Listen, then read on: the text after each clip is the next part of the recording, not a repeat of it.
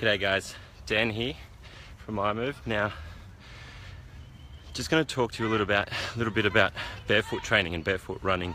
And you've probably heard us harp on about how important it is to strengthen and work on the foot and really allow the foot to do what it used to do so well naturally and let it be the spring that it can be. Now, you obviously need to do some of the work in the gym, some strength work through the foot specifically, and then through the calf, so you get the foot, ankle and calf complex working well together. But you also want to gradually build up your barefoot running. And this isn't just to eventually run an entire lap of the bay, 7K barefoot. Just doing a little bit of barefoot training carries on over in a positive way and transfers to your running in your shoes. So you want a healthy foot that goes into the shoe. Now, just a little lesson that I'm learning.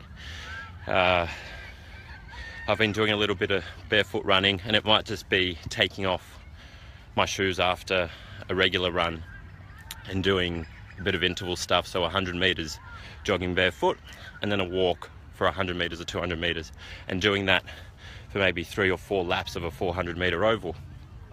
Now, all of that and the strength work is all well and good, but I think the absolute key to building up your barefoot running is consistency. And you know, you can be good for say a 4-week period and then letting your foot off the pedal and not doing it for 2 weeks and coming back expecting that you're going to be able to do what you were doing before without any carryover issues.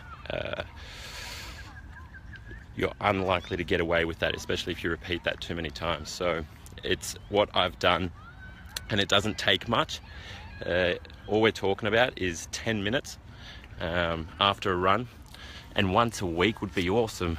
If you can fit in another one there twice a week, I think you'll definitely see carry-on or carryover effects into your sort of weekly runs, whatever they may be, and no matter how serious of a runner you are.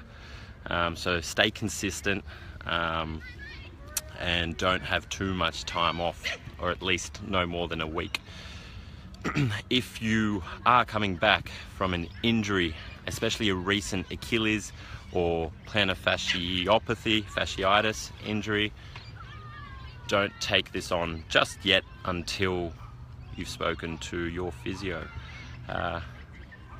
We're really lucky at iMove Roselle to have a bay that looks, or will have an oval that looks out onto this to run at. So it's been an awesome day, guys. Awesome weather. Sun's been out. How lucky are we? Have a good Sunday.